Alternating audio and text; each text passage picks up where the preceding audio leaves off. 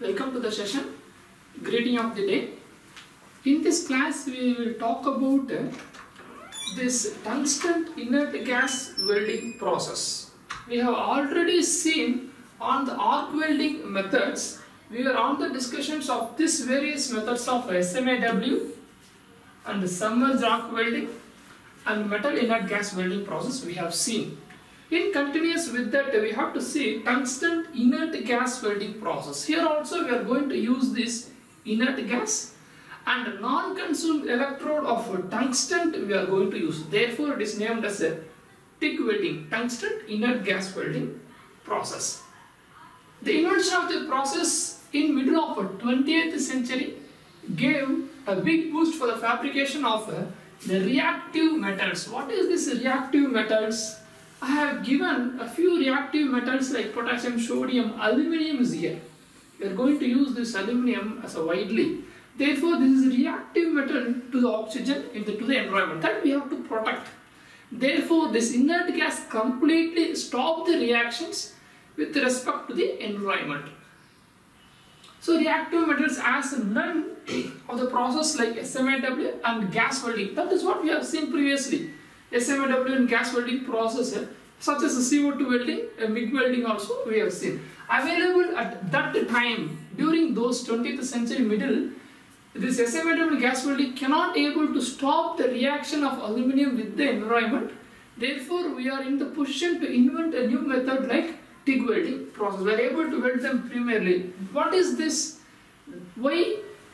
Because of atmospheric contaminations of the weld. This is what I told you, the reactions between the environment. Therefore, atmospheric contamination takes place. And poor control over the heat input required for melting. That some disturbances happens. Good for thin sheets. So, we can able to weld large thickness of 20 and 25 mm in the SMAW welding process also. But you see, a thin sheets cannot be welded. When the electrode is kept, high current is passed over there and immediate melting, otherwise blowholes will form. Therefore, this TIG welding process is most suitable for autogeneous welding. It means without filler material, thin sheets can be easily mild heating and it can be jointed. It means the heat control is there because of direct current electronegative and our gun control. Despite of so many developments in the field of welding, a TIG is still invariably recommended for joining of the thin aluminium sheets. Aluminium sheets we are using widely in the aerospaces, shipbuilding industries. Therefore, see, aerospaces and the chemical industries, it is applicable there for its property is low weight. That low weight is we are using in the aerospace to lift. But there we need welding in the panels of the aircraft. Then joining comes, here we want to weld the thin materials, thin thickness. Then we are moving towards the TIG welding process. Excellent high strength on the reactive metals. So that is interrelated. Reactive metals, contamination should not happen, high strength to be there and thin welding to be done. So these three combinations makes the invention of TIG processes. So heat is generated. Now we came inside to the TIG welding. Heat is generated by an electric arc, as usual like SMAW, as usual like other submerged arc welding process. Electric arc between the base material and a non-consumable tungsten electrode. We are using here 3450 degrees centigrade of high melting point. Therefore, it does not mean it will not melt. It should not reach the temperature in such a way we can able to melt the opponent end of the base material. It means electron flow will take place from the negative electrode to the positive. So what happens? Heat generated at the positive end. In this process, electrode movement is manually controlled. Nowadays, automatic also came. Arc and molten weld pool is covered by the inert shielding gas for the protection from the atmospheric contamination. We know this point. Inert gases like argon, helium, neon, krypton, nextrons are used. Hence, it is termed as tungsten, non-consumable electrode, and inert gas of helium gas welding process. That is TIG. Thermal efficiency, as usual, it is a manual. Thermal efficiency is decreased to 60%. But in the SAW process, submerged arc welding, it is a continuous MIG welding process. The roller is continuous. There we have seen this thermal efficiency as 80 to 90%. But here it is 60. The tungsten gets readily oxidized if it comes in contact with the oxygen. Therefore, the heating, high melting, that technique we are using for generation of heat and providing melting of the base material. But when this tungsten is interacted with atmospheric at high temperature, immediately contaminations also occur in that non-consumable electrode. Therefore, this also will react, and the base metal like aluminum also will react. Therefore, we are in the position to give strong shielding gas to protect from the atmospheric contaminations of the electrode and the base material.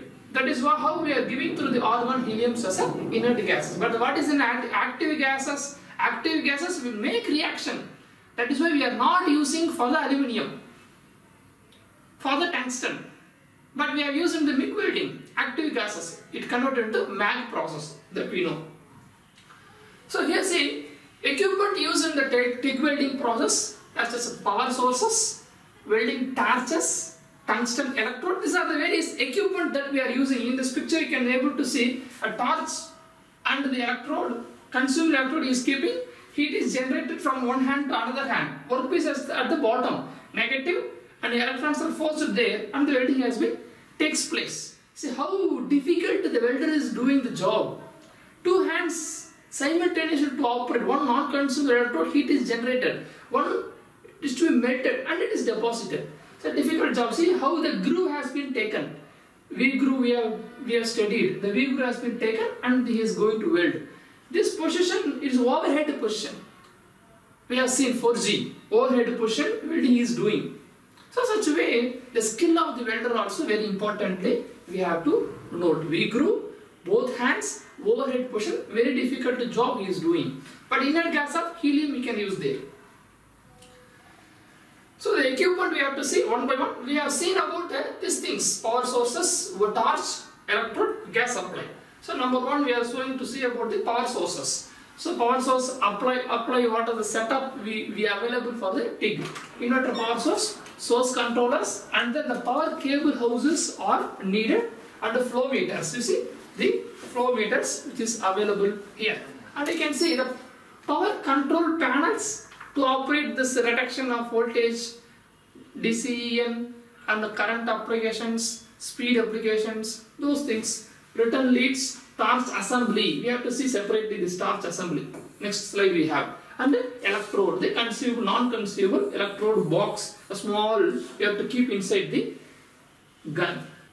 You see? So this is the setup of the electrode gun we are using. See, we have a torch body, and then a tungsten electrode, small tungsten electrode which will be kept inside, in this. And then we have to connect to the power source of DC electrode negative. Such a way electron will be released at a high temperature on the non-consumable electrode. So ceramic shielding cup through which we can able to fix, and this will be helps, the ceramic shielding cup will helps to the movement of the welder, and the gap maintenance can be done by those things. So tungsten housing, so the electrode will be here. The electrode will be kept in this setup inside. This electrode length will be kept in between inside. Fitting of this ceramic cup. So you can able to groove, if you want to make a groove joining, this size of a groove can be made. In case of large, the increases of thicknesses, the increase of wider also we need 1 mm gap. You can use a small ceramic cup. 2 mm gap, you should use a large ceramic cup. Likewise, on-off switches for providing the on and off shielding, TIG shielding, inert gas shielding to be on. Then shielding comes out. Off shielding can be terminated after welding. Such work. But the starting method is maybe touch method, maybe field stop method we can do. Right. A TIG welding torch includes what we have seen in the previous image that I'm telling here. The TIG welding torch includes three main parts of collets, nozzle and shielding gas supply. This is what we have seen in the previous. The collet, the nozzle and the shielding gas supply. What is collet then with the how we are calling this? Collet is primarily used to hold the tungsten electrode. You see here non-consumable electrode is used and we are going to use the collet to hold the stick, hold the electrode inside it. So and then varying diameter of positions. If the collet diameter is increased, the electrode diameter is increased, the non-consumable electrode diameter is increased, the holding collet also size will increase accordingly. So collet body, how we can increase strongly, we can able to fix those things and we can able to adjust how far the arc length, how far the stick out of the non-consumable electrode should comes out. That can be adjusted as like given there. Then how we can we can able to connect this electrode to the negative and workpiece to the positive and we can able to create and flow of electrons will happen and we can able to weld. These things we can able to do. So next one, nozzle from the jet of inert gases of arc, weld pool and external electrode. In the nozzle we are talking, in previous we have talked about collet. Now we are coming to the nozzle. So this is the ceramic nozzle. See the various sizes are available, small, medium and large sizes. Why it is used? When the V gap is increasing, here we have to weld. When the V gap increasing, this holder length also will increase. If it is small, we can use able to small nozzle. It's a guidance, it's like a guiding. The diameter of the gas nozzle, that's the point. The diameter of the gas nozzle must be selected in light of expected size of the weld pool. How much size? A small size or otherwise the large size. Depending upon the diameter of the nozzle is selected on the depending variables. Inside, see in this picture, the electrode comes here and then it is here. But this round depends upon the weld pool V groove. The gas nozzle needs to replacement owing to their wear and tear. It will be damaged and accordingly we should replace every time. Because of damaged nozzle does not around the weld pools for protection of the atmospheric gases. That is all we have with respect to damage. We should create, otherwise it also will not protect the tungsten. If it is tungsten is not protected, atmospheric contaminations will take place. So welding torch. Next we are coming to the shielding gas supply. Typical flow rate of shielding inert gas may vary from 5 to 50 liters per minute. This argon is supplied at 5 to 50 liters per minute speed.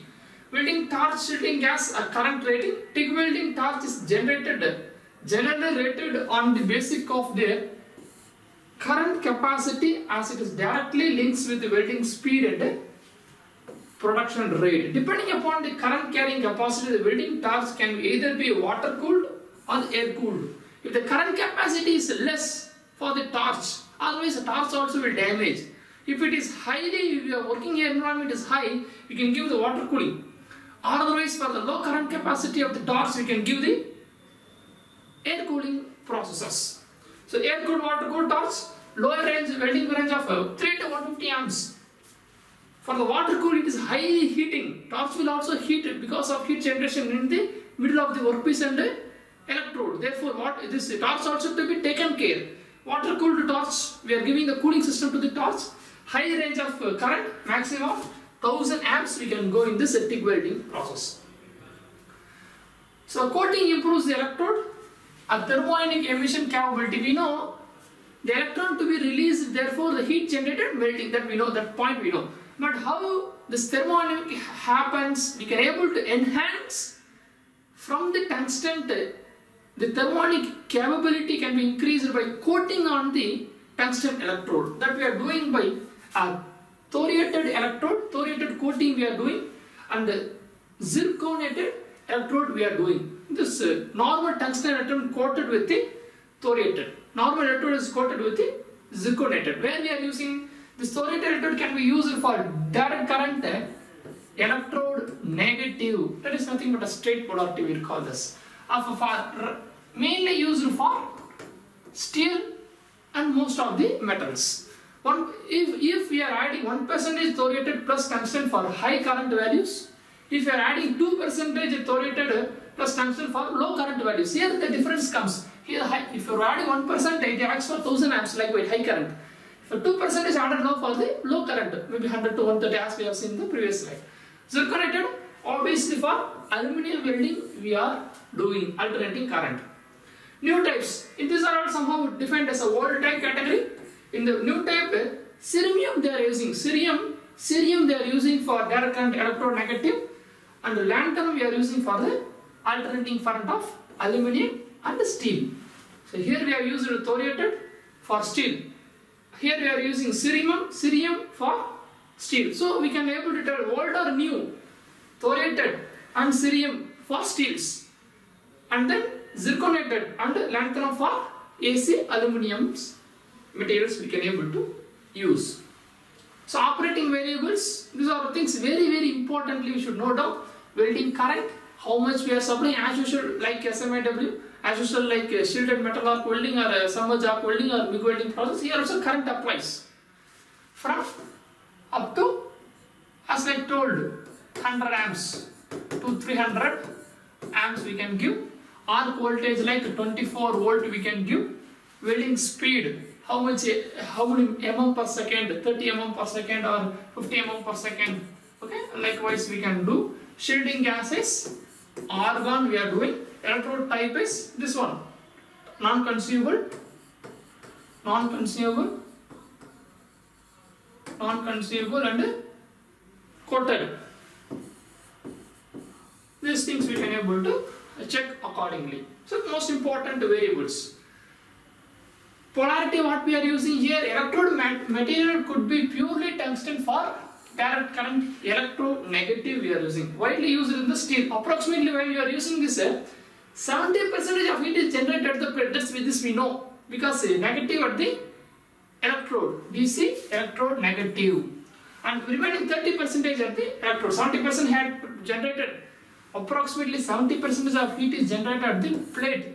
It is in the downward direction, and in the downward direction we are adding the filler wall in between this non-consumable and workpiece. So it melted 30%. So electrode will be saved because 30% of heat capacity which can withstand, which is not reaching the 3450 degrees centigrade of tungsten.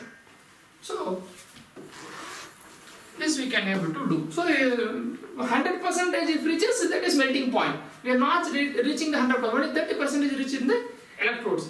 It keeps the tungsten electrode at the cool end. So this keeps tungsten electrode in the cooling methods. So if we are using for DC electrode positive, limited for sheet metals only, and we are using for the alternating current for aluminium, that we have already seen, because aluminum melting at the quick end. Therefore we are having the fluctuations like this on and off methods we are using for aluminiums. High melting point like steel we are using the direct electrode negative.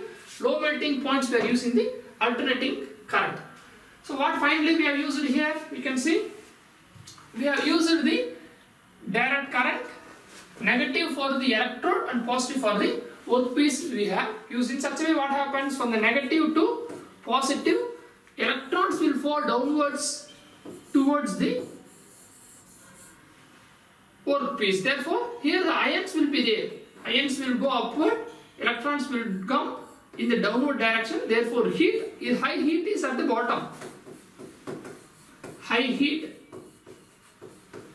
at the workpiece. So we can able to make the melting of the workpiece in such a way we can able to add here the electrode also, and then the heat generated, electrode will melt, workpiece will melt. All together we can able to do welding in this path. So here I want to play one small video. What is TIG welding? TIG stands for Tungsten Inert Gas Welding. The American Welding Society calls this process gas tungsten arc welding, or GTAW. You might also hear it called heliarc welding. TIG welding uses a tungsten electrode, and tungsten has an extremely high melting point. When you TIG weld, the electrode gets hot, but it doesn't melt. We say that it's a non-consumable electrode. That doesn't mean it lasts forever. That just means that it doesn't melt and become part of the weld. You see, in a lot of other welding processes, the electrode melts and becomes filler metal. Those are consumable electrode processes. So here's the tungsten electrode being held in a TIG torch. The electrode slips into a collet, and the collet tightens up against a collet body. You can adjust the length that the electrode sticks out of the holder by loosening up the end cap. When you tighten the end cap, the collet clamps down on the electrode. TIG works by melting the base metal, and that is the metal that makes up the two pieces that are to be joined. The heat is generated by an electric arc that forms between the base metal and the tungsten electrode. You can control the amount of heat with a foot pedal or with a thumb wheel on the torch. For most metals, the current is direct current, or DC. DC is like the current flowing from a car battery. One wire is always the negative and one is always the positive. In DC TIG welding, the electrode is usually negative and the workpiece is positive. The term DCEN is used for this, indicating that the current is DC and the electrode is negative. This is also called straight polarity, but DCEN is a more descriptive term. DCEN puts most of the heat on the workpiece, and it's the most common setup. When welding aluminum, however, AC is used. In AC, the positive and negative voltages switch back and forth between the electrode and the workpiece. This puts more heat on the electrode, but it has a cleaning effect on the workpiece. You see, aluminum forms oxides that float to the top of the weld pool and prevent a good weld. AC current helps control these oxides. In an electric circuit, the current flows in a loop. In TIG welding, the current has to flow in a complete circle from the machine to the torch, into the work, and back to the machine. A work lead is clamped to the work to complete the circuit from the workpiece back to the machine. Now, you can TIG weld with or without filler metal, and that's not a choice you have in a lot of other processes. If you want to add filler metal to a TIG weld, use a filler rod, which is just a rod of metal with a specific alloy. You want to make sure that the filler metal you're using is compatible with the base metal and that it has the strength required to do the job. In TIG welding, the molten metal is protected by a shielding gas. This gas, usually argon and sometimes helium or other gases, keeps the molten metal from reacting with oxygen and water vapor in the atmosphere. This shielding gas is stored in high-pressure cylinders like these. The pressure is reduced to a usable level by a device called a regulator. The shielding gas flows through a hose and comes out right at the point of the weld. So in summary, TIG welding is an electric arc welding process, uses a non-consumable tungsten electrode, the filler metal is added separately in the form of filler rod, and the shielding gas comes from a high-pressure cylinder. Let's see here. So that we put on the end of the camera so you can actually see while we're welding. This is going to go dark, just so you know, for a couple seconds before I actually do any welding. So like I said, I'm going to start an arc here. All right, so I'm going to start the arc here and let you guys see what's happening. So hopefully you can see it's starting to get a little like a wet puddle there. Once you see that puddle, that's when you move. You move, move, move, move, move. So each time you move, that's when you want to be adding filler rod. So you just want to practice that as you're first learning. Run a couple passes like that without adding filler rod, just so you can get yourself comfortable. So now I'm going to just add a little bit into this joint here and let you see the process. I'm going to go kind of slow so you guys can really see what's going on here. So you see I'm melting both the metal. Once you see them start to melt, you can add your filler rod. Move, add filler rod. Move. I'm going real slow here.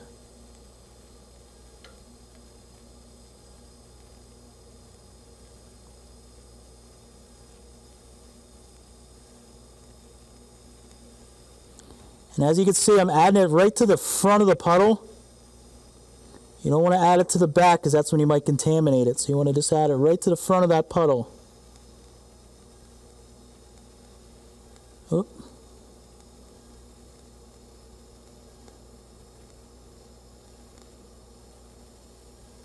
And you let off the throttle real slow. And then you keep your hand there. So you keep your hand over the weld at the very end like I showed there until your gas stops flowing. So hopefully you could see as I was going real slow there the dipping as we went around. And you want to fill, so this joint here, I beveled the joint since we were doing a thicker piece of steel. I beveled the joint so you could get your weld to fill down in. Now this could be for both visual and for strength. So this is the principle of TIG welding. You see, we have used direct current electrode negative we have used because electrons are flowing from the top towards the positive ions. So here this is the non-consumable tungsten electrode, and we are supplying the blue color, we are supplying the gas nozzle of argon we are supplying, and then as this positive end is receiving heat, we are additionally supplying the consumable filler wire, and this is tungsten. See, this is a tungsten non-consumable, and consumable filler wire is supplied for our understanding. The two plates we have taken, and then we are going to deposit a consumable filler wire. Here we are connecting this end to the negative and the workpiece to the positive. So we can able to connect this two. These two we can able to connect likewise. So workpiece, you see the cap, switches, handle and switch power cables through which the shielding gas also comes inside. Here we are, what we are using? Here we are using the argon as a shielding. Therefore, the shielding protects the environment from the atmospheric contaminations, and then it can able to complete the welding process. So welding current and water and gas supplies are on. Before going for welding, we should be ready with this. An arc is struck either by two methods. One is a touching method and one is the high frequency field start method. In touching method, we want to touch the electrode to be touched in contact with the workpiece. In field start method, we are not going to touch the workpiece, but we are going to apply more than 100 volts. In such a way, the electrons will be released and it will be absorbed towards the workpiece. This is how the touch method and field start methods. First method I am talking. Arc is initiated and stuck on the metal piece of the tungsten, and this produces this procedure repeated twice or thrice to warm up the electrode. In his high temperature, the electrons will be released. If temperature is not there, kinetic energy will not be there, electrons will not released. So the arc is then stuck between the pre-cleaned jobs and welded. Now in the second method, high frequency circuit is superimposed on the voltage current. When electrode tip reaches the 3 to 2 mm from the gap, the minimum gap it reaches, immediately electrons are released due to high temperatures. Although the spark jumps across the air gap, the spark jumps across the air gap between these two, this gap will be utilized. This gap. Okay, and the job, this air path gets ionized and the arc is established. How we are doing the first point, welding puddle is developed and due to arc action of the job. So welding puddle is generated here. So slightly arc is generated now. Now what we have to do, welding torch is moved backward. When consider I am going this way direction, the electrode to be moved in that side direction I am moving. Accordingly, I am adding the filler rod. See, adding the filler rod. This filler rod also due to this heat concerns. Filler rod is moved ahead. And filler material is added to the weld. The arc is generated, and slightly we are moving after heated, we are moving the torch. Along with moving of the torch, we are moving the filler wire also. Now we have seen in the video clip. Now only we have seen the video clip that we are together, both hands are moved. And then after this deposition takes place, after the deposition has been takes place, filler method we can able to take out and we can able to switch off the patches shielding. Filler rod is withdrawn. So within this 4 steps we can able to complete the welding process. Shielding gas is allowed impinging on the solidifying weld pool for a few seconds even after the offing of the machine, because atmospheric contamination will take place at a hot metal. Therefore, for few seconds until the workpiece temperature is getting down, we keep on keeping the shielding only. Even the filler wire is removed, even the off of the arc is off. Just the shielding only we are giving. So the applications, advantages, you see, with more metals and all the metals we can able to weld in this concept. Maybe all of steels and aluminiums can be welded. High quality and precision, because atmospheric contaminations through argon we are protecting from the contaminations. So pinpoint control, just low level pinpoint control is there. Therefore low thermal distortions will take place. If you want to, immediately we can not like electrode or not like submerged, not like a metal inert gas welding. The two metals are utilized. No spark is generated. Yes, these are the main points. No fluxes, no slags. Flux we are not using, then obviously no slag will not form. No smoke, as like in the SMAW process, smokes are not generated here. Therefore we can be able to do in all positions like 1G, 2G positions, 3G positions, 4G and 6G positions also we can able to do. And low hydrogen electrodes, because when we are using the rutile electrodes or basic electrodes, the hydrogens will form there. Cellulose and rutile electrodes, but we are not using those fluxes itself. Directly the filler material, what we are going to melt and post welding process to be done, that we are using. Therefore no hydrogen involvement are not there, but it having some few limitations also. So low filler material deposition rate, it is a slow welding process, it is a manual. So therefore it is a low filler metal depositions.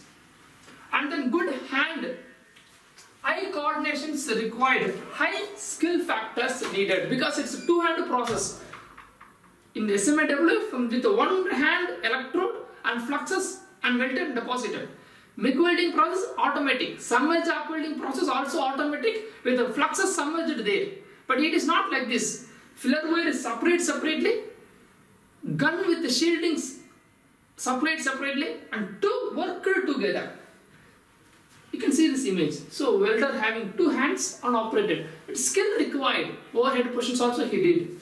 Bright UV rays than other process. See, here rays are formed. So this is somehow harmful to the employee. Equipment cost tend to be higher. Yes. Slower travel speed than that of the other process. As this filler wire deposition is slower, obviously slower travel speed, because we should complete this V process. We should complete this V. Slowly he is welding here, and then he moves to the next location. Filler deposition is slow, and then travel speed also it is slow. Low productivity. Therefore, these are interrelated. This one. So productivity also less, consumes more time for the welding. High productions needed. Obviously, why the TIG welding? We are using for low melting aluminum. We are using reactive metals. We are using. That is what here for the reactive metals. Importantly, reactive metals. Yes, utilized here.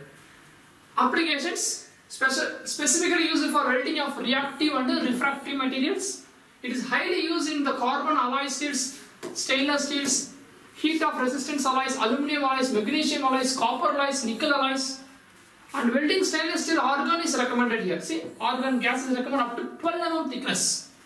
Argon helium is utilized greater than this, greater than 12 mm. For higher thickness, they are using additional of double the mixturing gas, argon and helium. Pure helium can be used to obtain the increased weld penetrations.